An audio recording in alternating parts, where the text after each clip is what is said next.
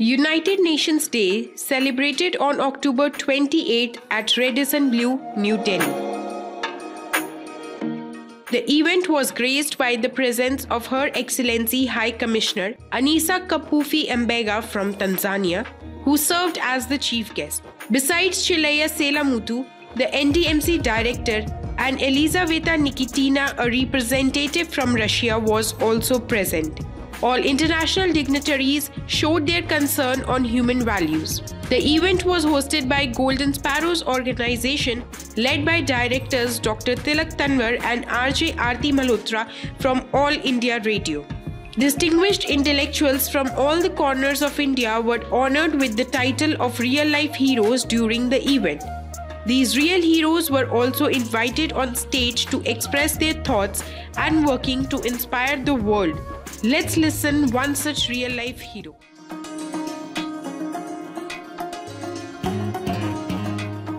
A wonderful good morning to all the dignitaries present on the dais and off the dais.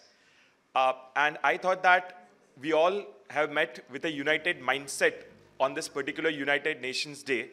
So I'll not focus more on what I do in detail, but I'll just like to share my thought that whenever I do any activity, if we all start doing the same thought process, then we can create a much more broader impact, which is the main motto of the United Nations. In brief, I can say that when in an NGO, in our NGO, we do the things, we focus on three things. The very first is on education, the second is on empowerment, and the third is on creating the mindfulness. In brief, whichever activity we do on these three particular grounds. What I wish to convey on this particular day to all the esteemed guests who are working in their own field is that if we want to have something more in this particular field of philanthropy or charity, whenever we do anything, we try to focus on creating an effect.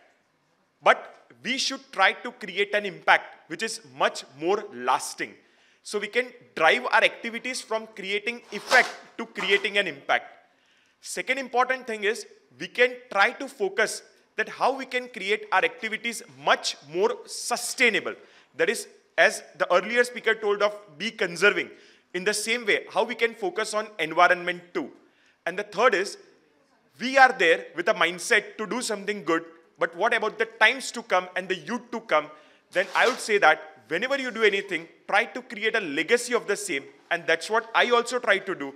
That whenever I do any activity, I try to carry the children, the youth together with me because they are the future of the tomorrow to come. So in a nutshell, I would like to say that whenever we do anything, let's try to shift from effect to impact. Let's just try to shift from environment to sustainability, and let's try to create a system which can leave a legacy for the times to come. Thank you for your patient hearing. Thanks a lot.